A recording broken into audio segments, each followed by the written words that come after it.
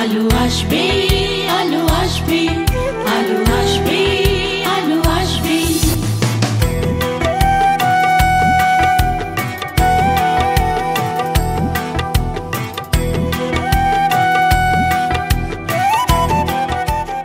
Central women's university বাংলাদেশের প্রথম ও ইউজিসির অধীন একমাত্র মহিলা বিশ্ববিদ্যালয়।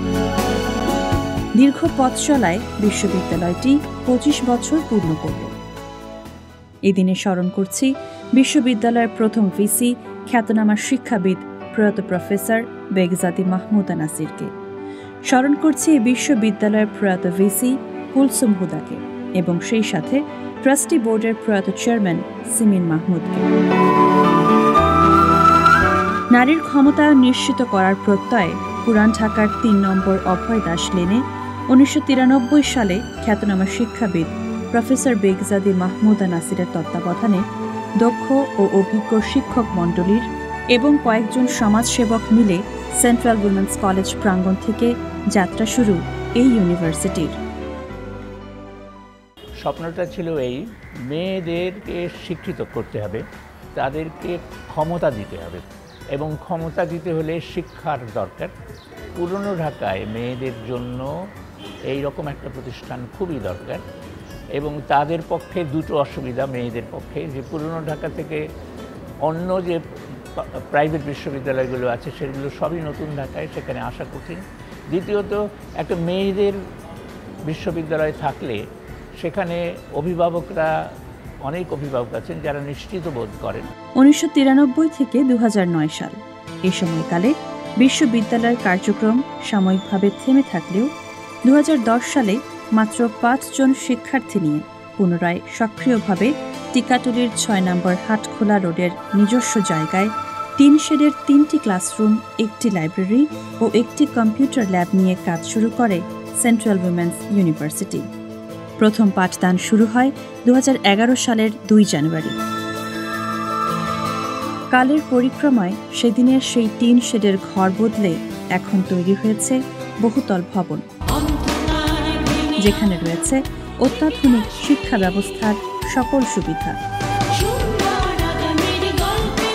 আর ৫ জন শিক্ষার্থী থেকে বর্তমানে এর সংখ্যা বেড়ে দাঁড়িয়েছে প্রায় ৫০০ জনে।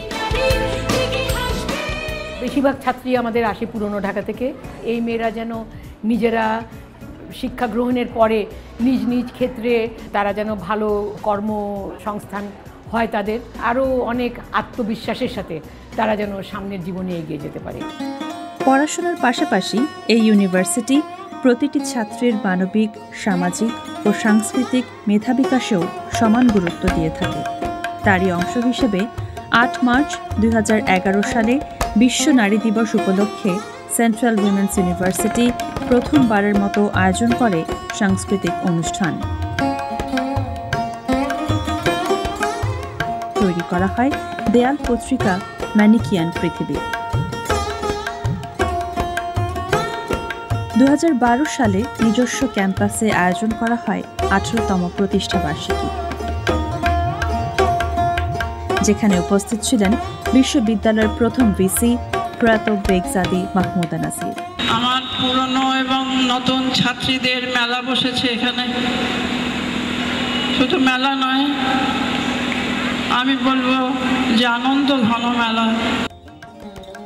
শিক্ষা গ্রহণের পাশাপাশি ২১শে ফেব্রুয়ারি, বিজয় দিবস, স্বাধীনতা দিবস, পহেলা বৈশাখ, রবীন্দ্র নজরুল জয়ন্তী সহ বিভিন্ন উৎসব আয়োজনে সরব উপস্থিতি থাকে ইউনিভার্সিটির ছাত্রীরা। থাকে বিভাগভিত্তিক নানামুখী আয়োজন। বিবিএ বিভাগ থেকে কুইজ কন্টেস্ট ও বিভিন্ন ওয়ার্কশপ, সোশ্যোলজি বিভাগ থেকে জেন্ডার ক্লাব, সিএসই বিভাগ থেকে গণিত অলিম্পিয়াড এবং ইংরেজি বিভাগ থেকে ড্রামা ক্লাব।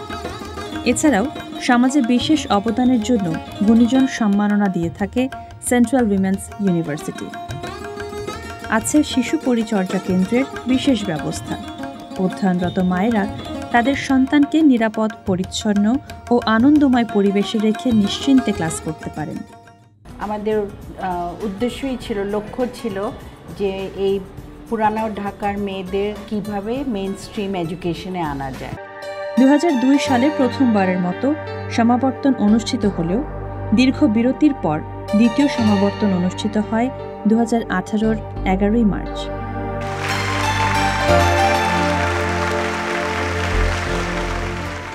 ইংরেজি দৈনিক দ্য ঢাকা ট্রিবিউন কর্তৃক বেসরকারি বিশ্ববিদ্যালয়ের র্যাঙ্কিং 2017-তে সেন্ট্রাল উইমেন্স ইউনিভার্সিটি প্রশংসনীয় মান অর্জন করে। পত্রিকাটির ফ্যাকচুয়াল স্কোরিং সিস্টেমে এই ইউনিভার্সিটির স্থান প্রথম 10টি বিশ্ববিদ্যালয়ের মধ্যে। আলোকিত নারীর স্বাদ ও সাধ্যের আরেক নাম সেন্ট্রাল উইমেন্স ইউনিভার্সিটি।